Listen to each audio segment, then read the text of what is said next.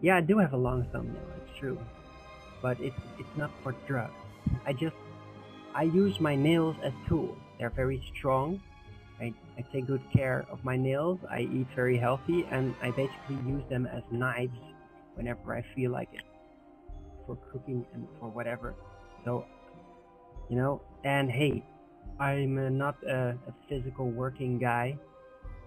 It's not in the way of my keyboard. I'm not like a chatter that constantly needs to have like this real precision stuff on my mobile phone because I'm chatting all the time. So I love my nails. I like my nails. And hey, you know what? It's also a natural defense mechanism. You can just so that's why I have long nails.